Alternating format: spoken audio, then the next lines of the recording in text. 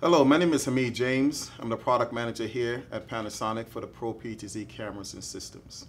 And what we'll be covering today is PMEM, which stands for preset memory with our PTZ, our UE150 camera, as well as our RP150 controller.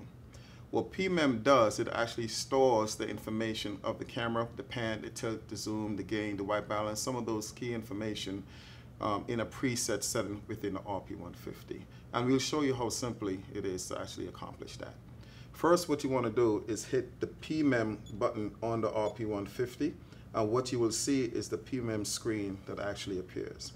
And as you can see, you actually have 5 different tables here that allows you to store up to 100 presets in the RP150. So what we want to do is position our camera, for an example, to create a particular shot, and we can zoom into that shot. And when we select F1 as well as preset number 1, it just stored that as preset number 1.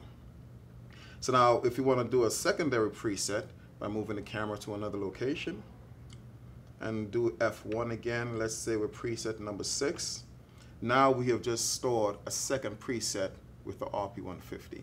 And it's very easy to actually retrieve that.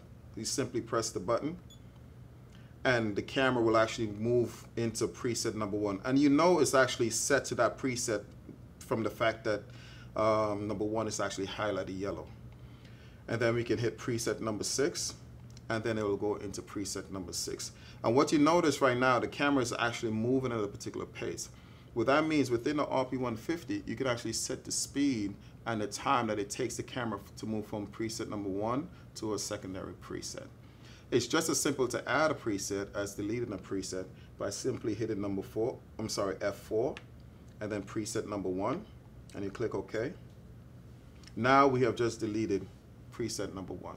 So as you can see how easy it is not only to add and delete a preset, and how easy you can actually incorporate this into your workflow.